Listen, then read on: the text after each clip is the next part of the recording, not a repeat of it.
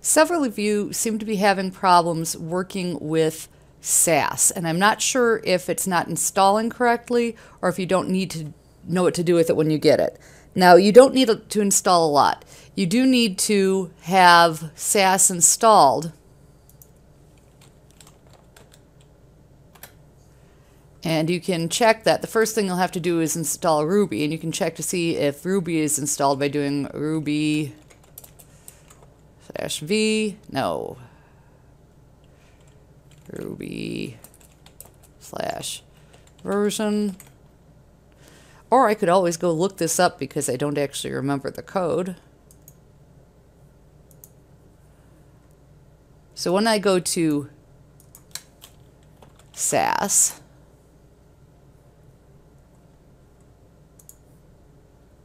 and to install, you will have to start by installing Ruby. And you can check to see, yeah, it should have just been SASS-v. So you'll go to the Ruby installer, and you can use the most current one. You'll go to the download area, get the most current one, 64-bit version if you're in a 64-bit version. You'll click on it. And I'm in Windows. This is easier on the Mac. You don't have to install Ruby. Ruby comes by default. So you can run it. I do have it installed, but reinstalling it shouldn't be an issue. Accept the license.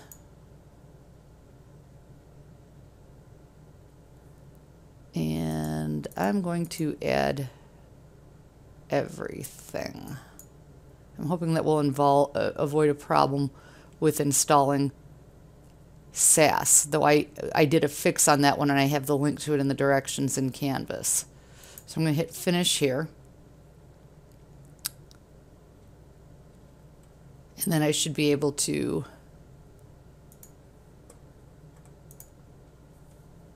go to my command prompt.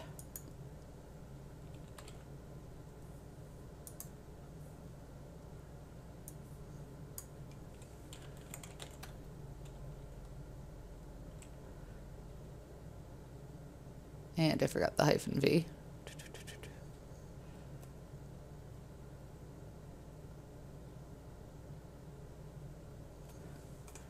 But Ruby is how you install SASS. SASS is a Ruby gem. That's a plugin, is what they call them. So your next step, once you've installed it, is to type gem install SASS. I'm still sort of stuck here. Let me try opening that again.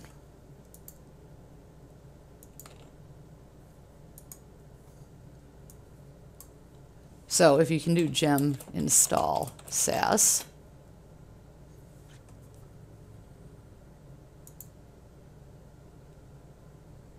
it'll take a minute. If this gives you an error, then the Ruby installation didn't work.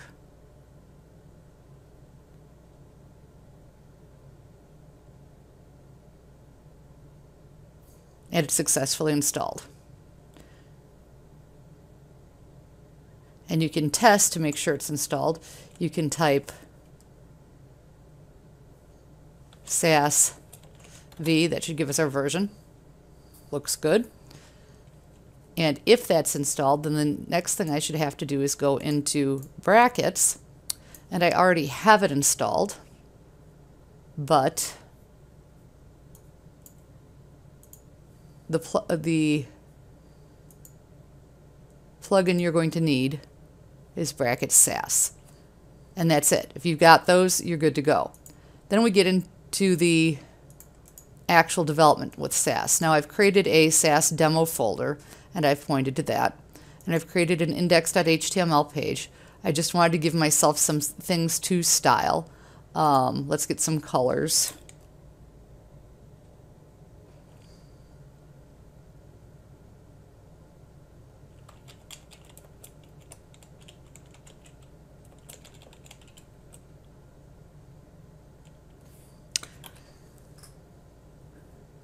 This is just easy. Let's see, it's Valentine's Day. Let's do or it's Valentine's Day week. Let's do gray and pink.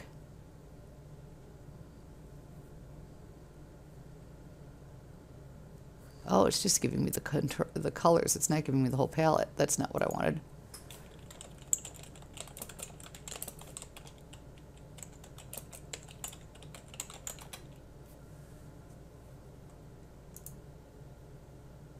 That's what I wanted.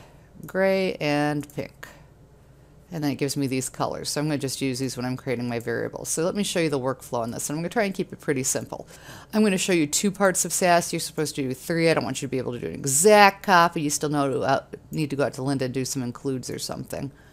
But I can put this in here so you can see my code. And I can see my colors when I want them. All right, so I'm going to create a new file. And I'm going to save it as styles.scss, and it's critically important that you don't have a .sass file or a .css file created, and that creates all of them. So it's blank, but I can go in here and I can start adding things, and I'm going to start adding variables.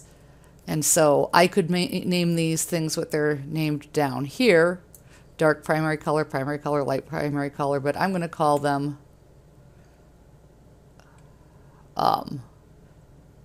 dark gray,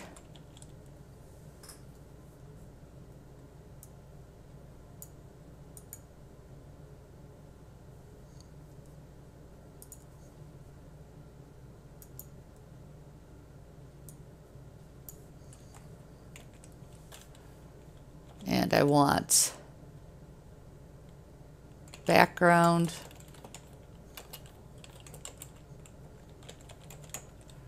which is not quite white.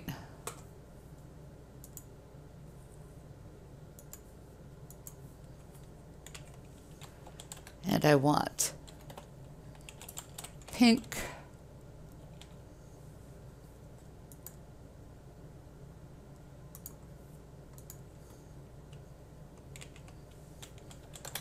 And I want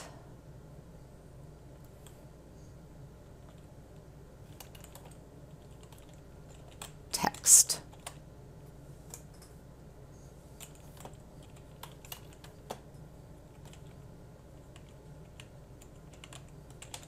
And so those are my variables for colors. You can do variables for all sorts of things. Variables for things that you can put into style. So like you could have a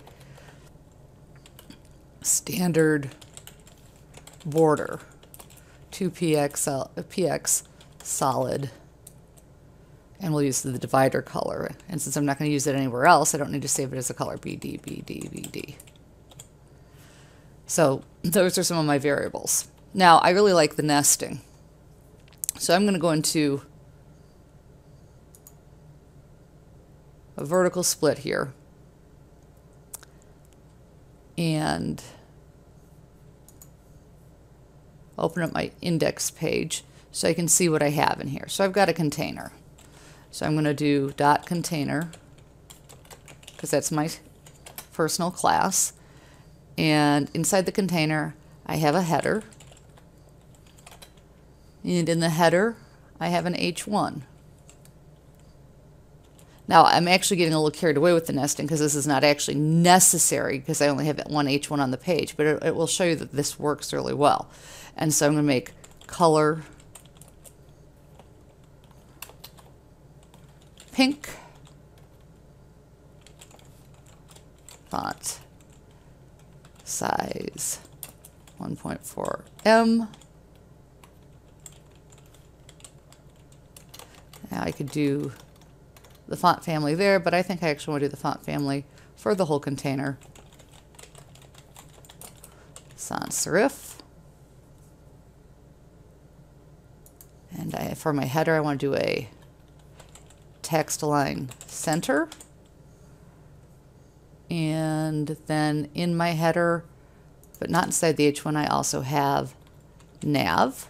And I could put this here, or I could, it's a little unnecessary to go to that level since I only have one nav, so I can just do nav here, and in the nav I could put in a background color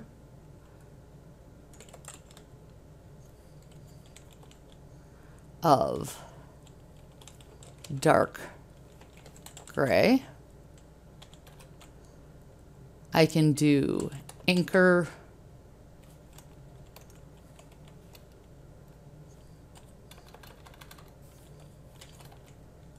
text decoration none, color pink. In here I could do an A hover and have color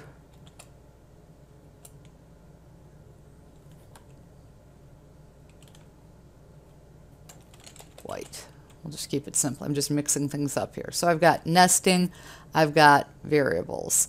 My container, I would typically also do max width 960 px, border, this is where I'm going to use my standard border, min height 500 px, margin 10 px, auto, and let's try saving this. Now if there was an error, it would alert it. Let me put in an error.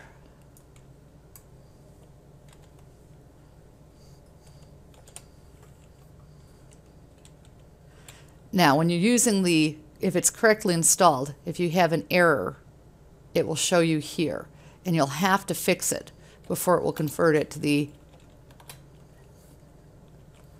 SCSS, or from the SCSS to CSS. Now here, the mapping, I don't need to worry about this. I never really look at it. You need it, but don't touch it. This is where you make your edits. This is what they translate into. So I have container, container header H1, background, text decoration of none. Oh, that's a typo. Look at that. So I can go back to my styles.scss. It does not catch all of the errors.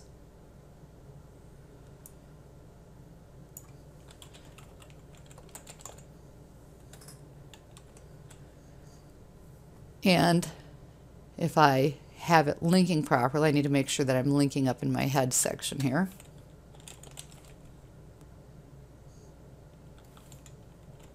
And you link to the CSS page, not the SCSS page.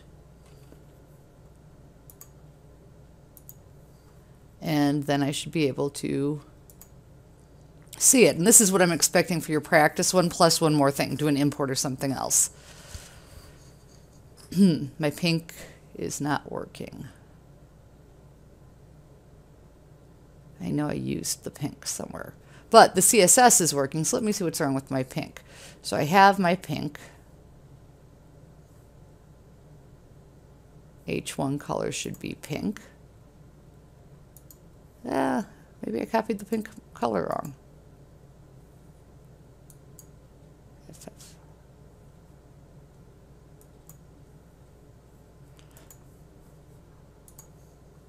Oh, it is. It's wrong. That's a gray. So it's...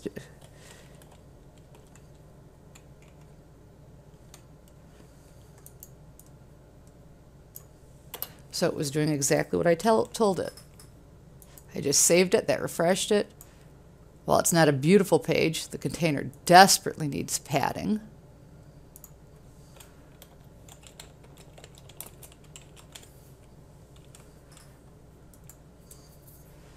I now have a web page that's demonstrating my SCSS, my SASS code.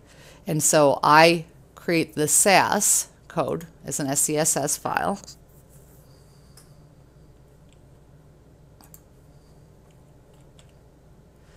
And then it's still giving me a timeout. I'm not going to worry about that one because it did create it correctly. You'll know it's working if it's giving you your SCSS, and you should see the comments where it's mapping from so you can see which line these are coming from. And you want to leave those comments in place typically. And so that's the process that I have of working with SASS.